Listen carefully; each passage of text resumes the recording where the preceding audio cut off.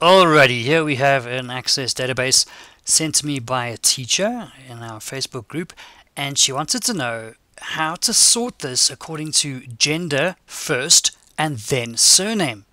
Because what she would do is she would go to gender and sort it according to gender, and then if you try and sort it by surname as well, it didn't work because you've got sorted according to surname, but then the gender was messed up and it was gender that you wanted sorted first.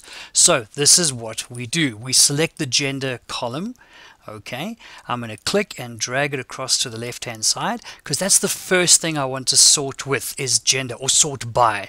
I want to sort by gender, and then secondary, third, fourth, fifth, etc. So I'm going to put my surnames in order, A to Z.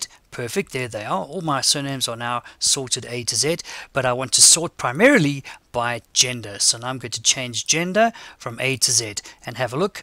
Gender is now sorted alphabetically, and the surnames as well alphabetically secondary, because they are then sorted according to gender. And that's it. Move the column and put that as your first column to sort by.